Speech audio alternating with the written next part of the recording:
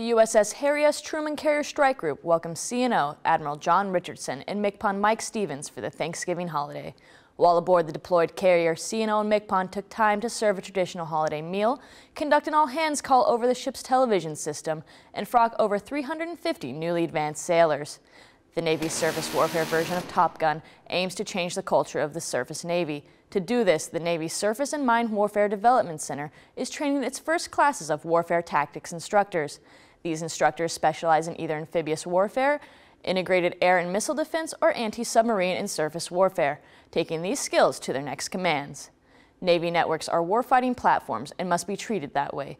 Visit Navy.mil and read the article, What All Hands Need to Do to Protect Against Cyber Threats, for tips on how to keep our networks safe. For these stories and more, visit Navy.mil.